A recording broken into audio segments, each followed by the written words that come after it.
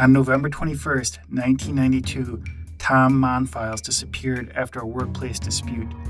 A day later, his body was found in a pulp vat with a 50-pound weight wrapped around his neck. Over 30 years later, exactly who killed Monfils remains a mystery.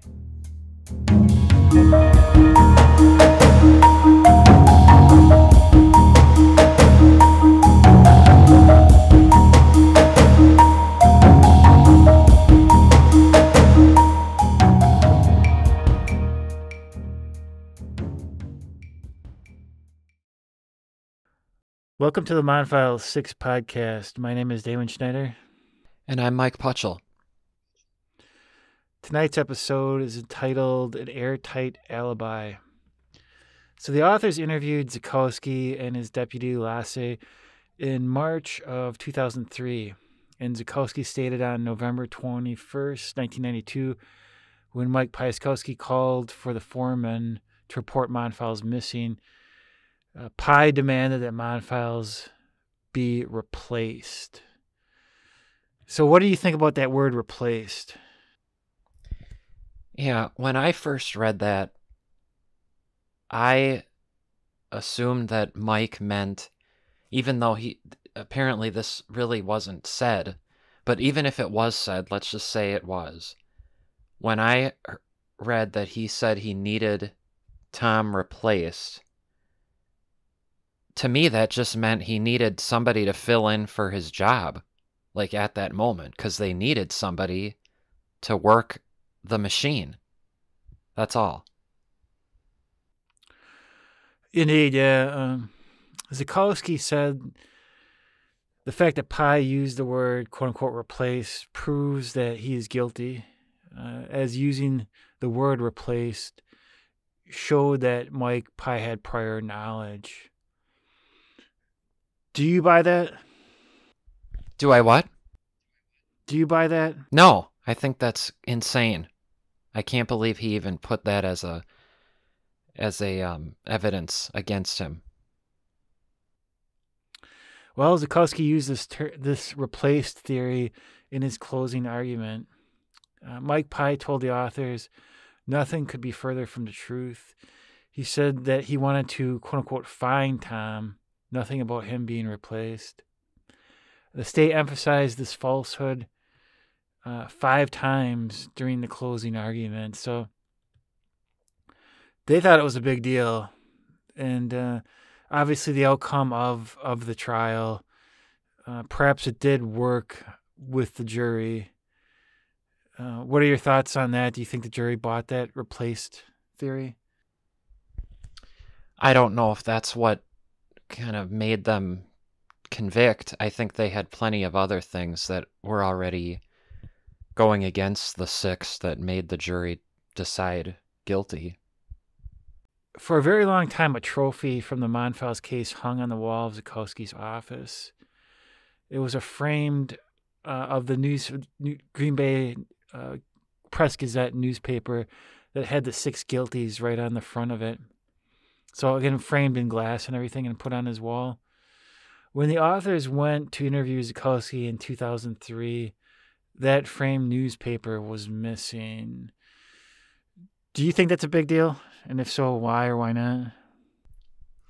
Well, what I took from that was just that if all of that's true, to me what that says is Zukowski was extremely proud that he got the conviction, even if he got it through shady and nefarious means.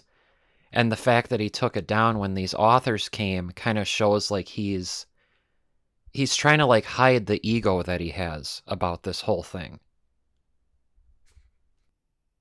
I took it that he had just taken it down permanently. You just think he took it down just for the interview with the authors? Well, I don't know if he... I mean, it's kind of a big coincidence if he took it down when the authors happen to be there, unless, again, maybe he had taken it down before that, but they say that he had it up there for a long time. And even if he didn't take it down because the authors came, it still shows that he was so proud of getting the conviction, and like that's his career defining moment.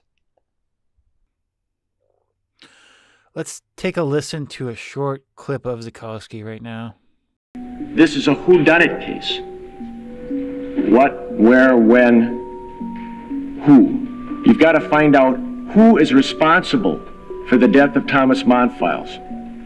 So the reason I wanted to play this clip is because it brings me back to the Milwaukee Film Fest when I saw Zukowski there.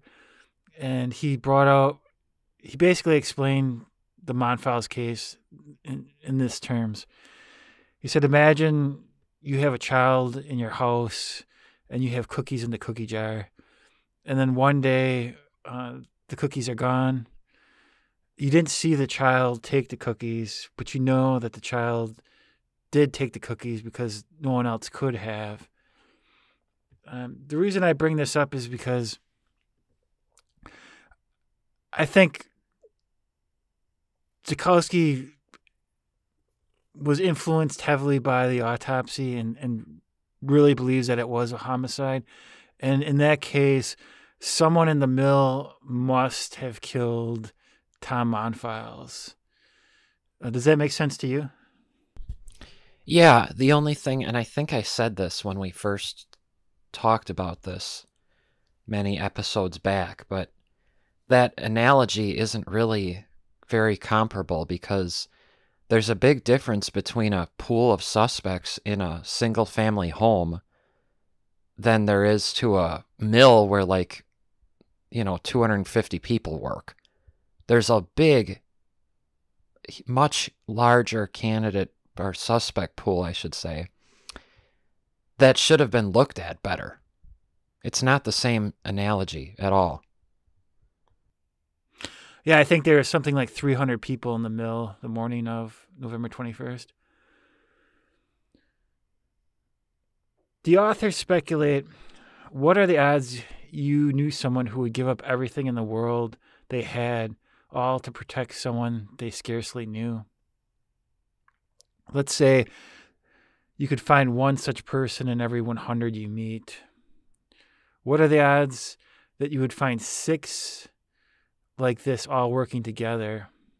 And they state the odds for that become 1 trillion to 1. And those odds would be like winning the Powerball twice. What did you think about that sort of analogy? Yeah, I thought that was fair. And I think that's a great point to make. The authors state that the innocence of Dale Bastian, Mike Johnson, Keith Kutzka, and Ray Moore can be proved by 2 people, Mike Pye and Connie Jones. However, that put both Jones and Mike Pye directly in the line of fire, and both would be accused of the murder. It was only in the nick of time, by caving into the state's theory, that Jones was able to escape the fate of the others. What were your thoughts on Connie Jones being involved with this and sort of changing her stance at the last second?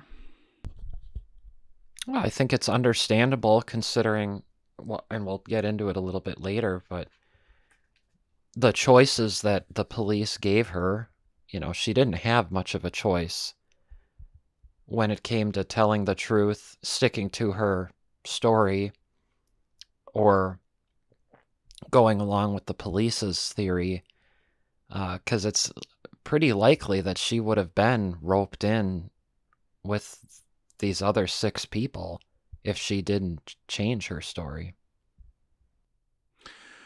Do you think that they would have gone so far as to arrest her and accuse her as being one of the people who was involved with the murder? Yeah, I don't see why they wouldn't. So Connie Jones was a pulp tester at James River, and she got behind schedule on the morning of November 21st, 1992. She started doing her regular rounds around 7:20 a.m. Mike Pye saw Jones near Coop 7, and he told her about how Monfils called the police.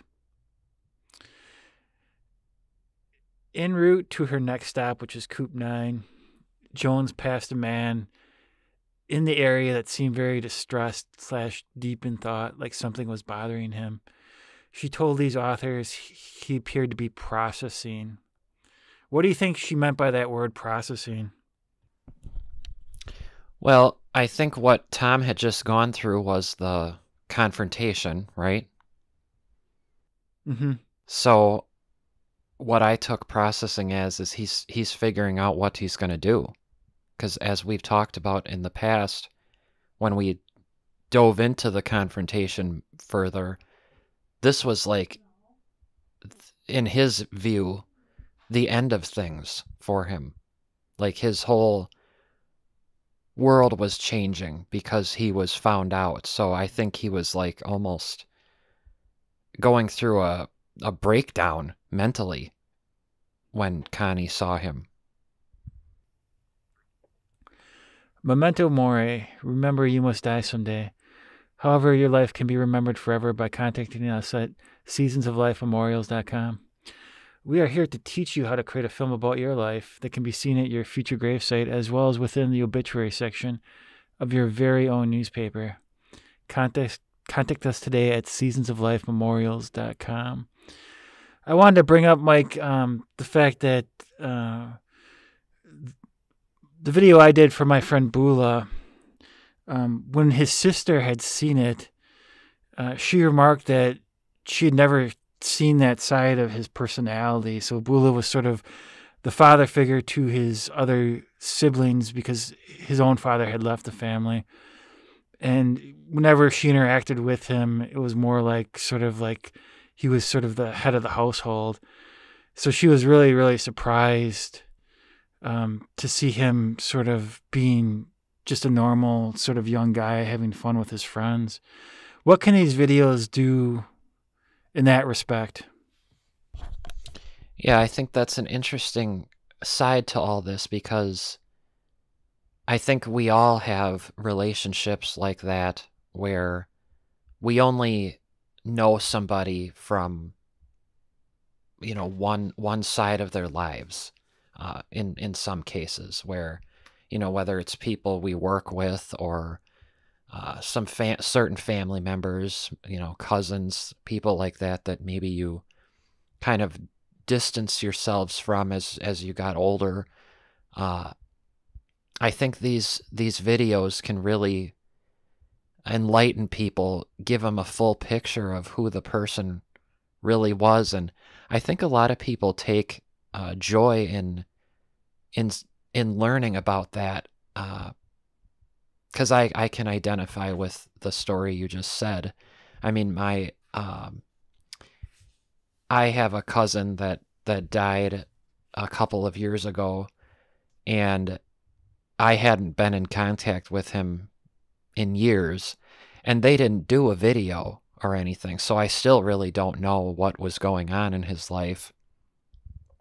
But it would have been nice to have something like that because, as I just said, I really don't know what he was up to.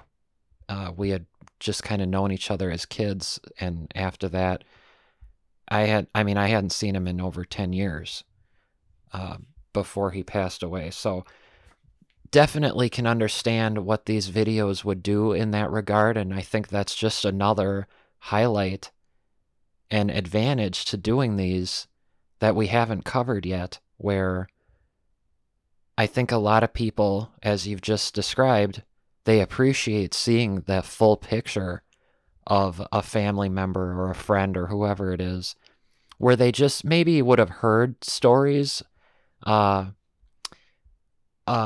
heard about the other people in their lives, but they just never really got to see it. And obviously from your video that you made for Bula, you had the photos and you had interviews from people. So it really kind of makes people, I think, appreciate the life that that person led and really appreciate that the video was made in their honor. And we're back. So when Jones entered Coop 9, she saw Bastian, Johnson, and Kutzka. In Coop 9, Jones listened to the tape of Monfils. When she asked who made the call. Kutska pointed out the window and said, "That's him right over there in the blue hat." To Jones's surprise, it was the same man she had seen a minute earlier, who had looked deep in thought. After logging data, Jones left Coop 9. She wanted to get a closer look at Monfils, and she specifically looked for him, but she could no longer find him. The only other person she could find was Mike Pye, who was still in Coop 7. Pye was wondering what Jones thought of the tape. And then Mike Pye then went to Coop 9, passing through Monfils' work area, but he did not see him there. So what do you think about Connie Jones being sort of the last person to ever see Monfils, and also going to look for him but not being able to find him, in relation to, at this time the bubbler scenario is supposed to be going on according to the police, right? Yeah, and as we can see, Connie interacted with a lot of people during this time period. Most of them were members of the Monfils 6. No one mentioned anything about a confrontation or anything about Monfils. Everything being mentioned about Monfils is they don't know where he was. So there's nothing here about a confrontation. Yeah, so if the events unfolded the way that Connie Jones stated originally, then most of the Monfils 6 are accounted for. They're just in Coop 9, sort of talking about the tape. Jones then went back to the pulp lab where she met Ray Moore, and she told him about the tape. Why do you think that Connie told Ray about the tape, and do you think she regrets that to this day? I have no idea what she thinks about that, but I think I was wondering the same thing about why she told him, and I think really just this was like a huge deal for everybody at that mill, and it was like the big gossip topic of the day, so everybody was telling anybody about it. Yeah, I think that's right too. I think it was just it was the big gossip event of the day. She suggested that Ray go to Coop 9 to hear it. Just as Mike Pye entered Coop 9, Ray Moore came in. Moore listened to the tape and asked, "Who is this Monfils fellow?"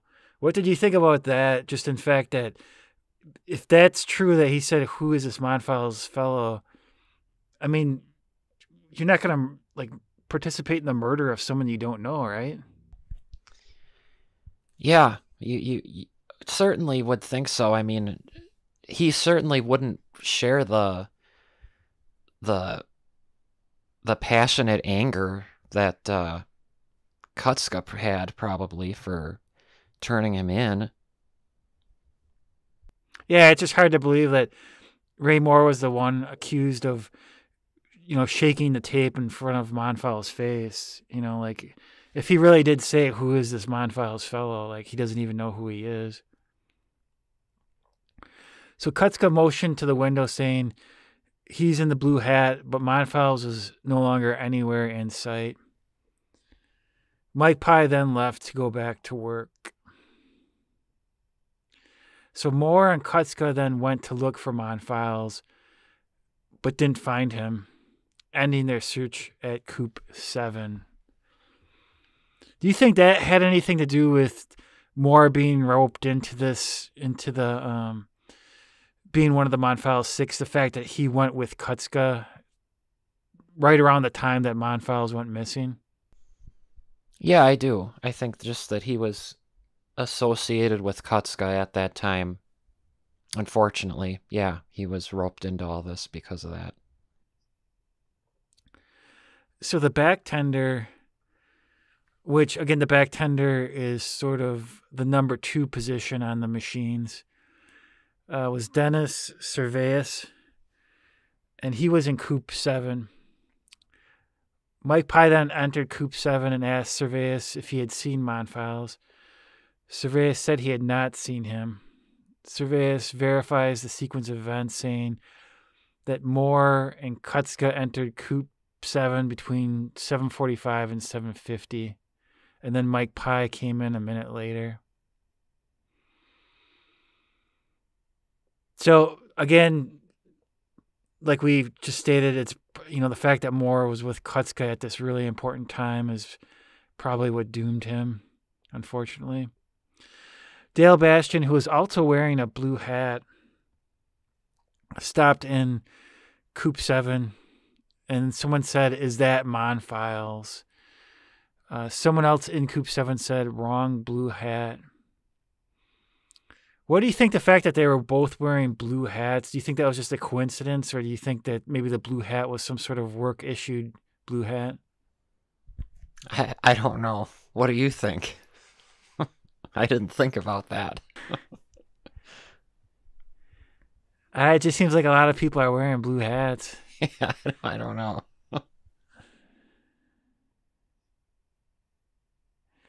Bastian teased Mike Pye and Serveus about getting shorthand pay.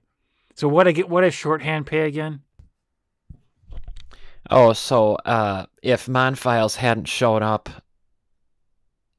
as we've talked about, you really need 4 people. I mean, you can get by with 3, but it'd be great if you had all 4 to do the turnovers. So if somebody doesn't show up, they divide that person's pay among the 3 that are there to do the job. So Bastian then headed for the ice machine, where he chatted with a supervisor, Pat Ferrero. Mike Pye then paged Ferrero, telling him Monfils was missing and to come to Coop 7 because, quote unquote, serious shit was going down. So that's a direct quote I think that people agree on. How do you think that affected the Monfils 6 getting into the situation that they got into? What do you mean? Go into that question more. The fact that Mike Pye used the phrase "serious shit was going down." Well, yeah, I mean, I think that when Tom disappeared after this confrontation, I think they knew that something was definitely wrong. I mean, I don't know if that had ever happened before, where somebody just disappears from their job, where they just walk off the job. So I think they knew that something was off. Could the police have taken that phrase as though something violent was taking place or had taken place? I mean, they may have. We know that after we just talked about Zakowski focusing so heavily on the word replaced, they can turn anything into anything incriminating. So I certainly see how they might have viewed that as a sign, but I don't know if they did. So Ray Moore began to return to work then. He stopped by the lab to tell Connie Jones that Monfils was still missing, and he still didn't know who he was. Jones recalls that the time was about 8 a.m., about 20 minutes after she had first seen Moore and told him about the tape. The observations of Jones and Mike Pye completely account for the whereabouts of the Monfils 6 when Tom went missing, with the exception of Mike Hearn. How did the police get around this then? And so the authors state that they implicated Mike Pye as being a part of it, and they persuaded Jones that her memory had been inaccurate about the timeline. So what do you think the police, basically, the authors are saying they have this problem of Mike Pye and Connie Jones having these recollections of all the Monfils 6 being accounted for, and so their solution is to accuse Mike Mike Pies being a part of the murder itself.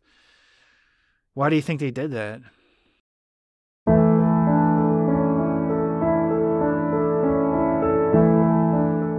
What's remembered lives.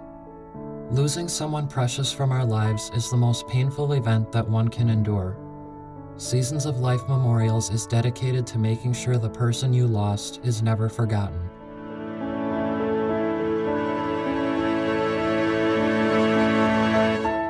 We work with you to help you craft a film about your loved one's life that can be viewed at the gravesite. We can also help you create a film about your very own life that can be viewed in the obituary section of your hometown newspaper. Imagine that, your friends, relatives, and neighbors viewing your own unique story and how your life truly did matter. Visit our website, seasonsoflifememorials.com, and follow us on social media today to start viewing what we can do for you. Well, they needed it to fit their theory, but again, I think there's two other things that are going on here. We know from the get-go the main focus was Keith Kutska, and everybody else that was convicted was kind of just happenstance bonus that they threw in because they were linked with him at the time. So it was really about Kutska. And then also just more Zakowski related. I really believe that, and this is my personal view just from what I've seen, prosecutors sometimes, even though they're there to convict guilty people, I think sometimes they get more hung up on just winning the case rather than actually getting the right person. And I think that's what is going on here. I don't think they really wanted to spend too much time on investigating because they were running into dead ends. So they just kept going with this because they wanted to win. That's my view of all this. So the police and prosecution, again, around this time, they started to threaten Connie Jones. They looked somehow where they were able to gain access to her bank account, and they saw there had recently been a big deposit of money. So a week before the trial, Jones conceded that the police must be right about her misplaced memory. However, in turn, the authors state that a probate court had recently placed a deceased relative's money into Jones's account for distribution at a later date, and so that's what accounted for that large deposit. However, Detective Winkler claimed that the money was a bribe from Moore. Do you think there was any way to clear that up? Yeah, I was actually going to say, if they were able to look at her bank account and see a deposit was made, then they should have been able to see where it came from. And they would have seen that it wasn't from Moore or connected with him in any way. That's easily verifiable. If the probate court ordered her to deposit it, they could look into that. Yeah, that's a strange element for sure. You think that that would have been done? Well, and I'll add too, there's another... I don't know if this would even have gone to the defense attorneys, because this deposit really didn't have anything to do with them, unless I could see Ray Moore's attorney if he even knew about this. But that would be a time to refute that. You know, I mean, obviously this didn't get to court, this deposit thing, but I wonder if Connie Jones had representation, because her attorney should have been able to present this to refute this accusation. In 2005, the authors sat down with Connie Jones for a 4-hour interview. She was retired from the mill, but she described how she had been bumped out of the lab and forced to work as the fourth hand on the now infamous Paper Machine 7, that's machine Monfils had last been on. So it's implied by the authors that the management at James River basically demoted her from the pulp lab to being fourth hand on Paper Machine 7. Is that the way you took it?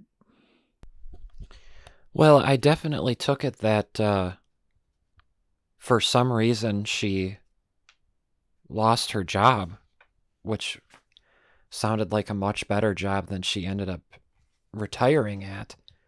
So yeah, I don't know why she was demoted. Maybe it was because of her involvement in this case. I don't know, but it's definitely something to look into. Yeah, to go from the sort of the head of the pulp lab to fourth hand seems like quite a drop. During her interview, she stated that all the men she'd seen on November 21st were in Coop 9 and that all their whereabouts are accounted for. The authors lay out a timeline within the chapter. It's very detailed, and it clearly shows everyone was accounted for during the supposed bubbler scenario. It also underscores that Connie Jones and Mike Pye were eyewitnesses as to where everyone was the morning of November 21st, 1992. So the authors include a few words from Mike Pye where he begins, even though I know that he's innocent, I personally blame Keith Kutzka for everything. I don't think he hurt Monfils, but his actions led to Monfils' death as he put into motion the events. His careless actions ruined my life and the lives of countless others. He took 9 years out of my life. He turned the last years of my father and grandmother's lives into hell on earth. He kept me from attending both of their funerals. He caused me to miss the marriage of my daughter, Jenny. He prevented me from repairing my own marriage. He cost me my livelihood, my home, my savings, and all my personal possessions. He ruined my pension, my Social Security benefits, and my plans for a decent retirement. Trust me when I say I have no love for Keith Kutzka, but we still do have one thing in common. He too is innocent of this crime. So what are your thoughts on Mike Pye's his personal view of Keith Kutzka and everything that he had done to him? Yeah, when I read that, I'm not going to harp on him too much because obviously he went through all this. I did not. I can see why he would be angry completely. I don't think it's fair, though, to blame Kutzka for this. I get that he did set in motion the whatever happened to Tom. To me, the real people to look at for this, like he talks about missing out on all these family things. Well, to me, that's all Zukowski. That's all the Green Bay Police Department. That's Randy Winkler, and it's the jury that he should really be upset with. Because Kutzka didn't do this intentionally. You know, he obviously had no intention of having something happen to Tom. And that makes a big difference. Whereas Zukowski and the police, they knew exactly what they were doing here. There's a big difference there, and I think that should be recognized. New episodes of the Monfils 6 podcast drop every other Friday. Please join us again. Thanks for listening.